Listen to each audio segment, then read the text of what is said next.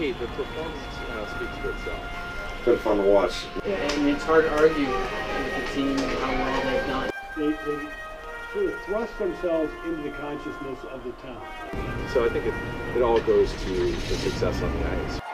For the most part, it's been pretty successful. We've had 2 Stanley Cup wins. It brought that whole idea together that it's time to win. Winning the Stanley Cup 3 times in the last 7 years helps too. It's been incredibly successful. It was awesome. And for me, it's been just a wonderful time to be a small part of it.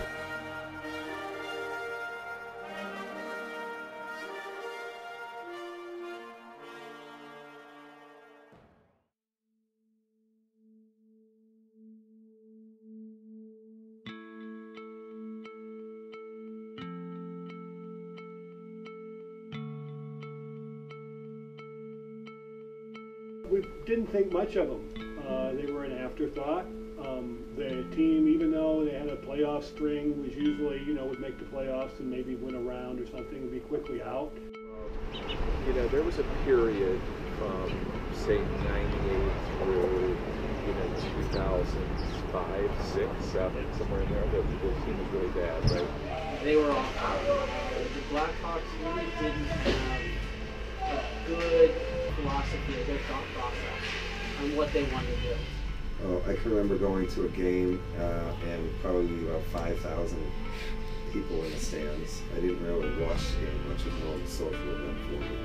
As a fan, it wasn't fun to watch the game because unfortunately the product on the ice wasn't very good. I remember going to the games and people would come for the national anthem and then they'd leave. And they'd go to a bar and either watch the game or they'd go home. The national anthem was the excitement back then. I wouldn't say they were a laughing stock, but their reputation wasn't good. As I said, their home games were on TV. The stadium wasn't anywhere near full. It just seemed to be going along from its own momentum. There wasn't really any excitement there. And so, it was kind of a downtime for the franchise. From a public consciousness, and certainly, as I said, we were focused on a lot of other things and didn't really do much with the Blackhawks except a little bit on the news side. Mr. Wirtz's father, who owned the team too, didn't want to televise the home games because he wanted to protect the season ticket holders. Why would you put a game on TV if you were a season ticket holder? People could just watch it at home. Wirtz organization, Wirtz family was driven more about getting dollars and running a business versus running a hockey team. We did do a very good job of drafting and scouting players and made some real misses on players from that 96, 97 time frame through the early 2000s before we started drafting really well. I think it was driven by Bill Wirtz, who really had a great mind as it relates to business, but didn't really have the passion for a hockey team. So he didn't have the desire to want excitement, for the fun, for the atmosphere. He cared about the dollars. You have to spend the money for the good players and get some good draft picks. And I think it was a phase in sports, specifically hockey, where the salaries of the top players were $3 or $4 million, and they started making $6 or $7 million in revenue streams. Didn't support that, but there were owners who were coming into the league who didn't care about making money.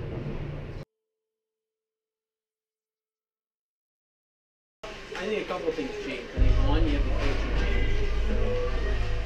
When Savard was there and Quintal came in, his mindset was more driven towards a team that wanted to sell. Well, hey, Bill died, right? The owner died, and Rocky, just had wanted to put his stamp on the organization. We chart the transformation to when Bill Wirtz passed away and Rocky Wirtz took over the organization. Rocky even said there were a lot of changes that had to happen that his dad knew, but just couldn't bring himself to do, and by putting Rocky in charge, he felt like he had the ability and the need to go ahead and make those changes. The TV, not being on home TV was an issue that, Bill was the only guy really that had that view that he had 100% of the votes, right? So that change was made immediately. Certainly putting all the games on TV. Also, Coach Quinville was on board. I think as much as I love Dennis Savard as a player, he was in a little over his head as a coach. And bringing on Joe Quenneville, you know, helped those young players learn how to play the game the right way. I think Rocks, you know, just wanted to, you know, have a much more, you know, proactive, cared about PR, cared about the image of the team much more than build it. I think certainly bringing in Stan Bowman as a general manager and utilizing Scotty Bowman, his father, as a scout and, you know, consultant was huge for them. Just great hockey minds. So it's just a lot of picking the right guys to build the team. You also have a young team. Remember, you had a core group of kids that were all drafted by the Blackhawks. You had Brower, you had Bickle, you had Seabrook, Keith, Jarmelson, Crawford. Yeah, I think it's really the 5 core players, right? It starts with Jonathan Keith, he's a fabulous player, you know, multiple North Brooklyn, Brent Seabrook and Corey Crawford, Jonathan Hayes and Patrick Kane. Those 5 draft picks are really the nucleus. All those guys were drafted by Chicago, and they all grew up skating in the farm system together. Yeah, they built a very big core group of players with a lot of skill and speed and talent. And then you add Tays and Kane to it, and the rest is history. You know, they had that great core, right? They had Seabrook and Keith, they had Kane, they had Tay. I think the Hossa signing was huge for a couple reasons. The first one was they felt like it was time to win, and the very idea that somebody would come there expecting the Blackhawks to win hadn't happened in a while. And now here's a guy. He wasn't just there for the money. They got the right guy with the right attitude. So that was the one to me that kind of tipped the scales, and boom, before you know it, we were toting the Stanley Cup around the city. It's been pretty successful. Had 3 Stanley Cup wins, and that time span was very impressive. You could say like a phoenix rising from the ash, right? They became this great and glorious franchise. You know, as the team has gotten more success on the ice, more kids are playing, right?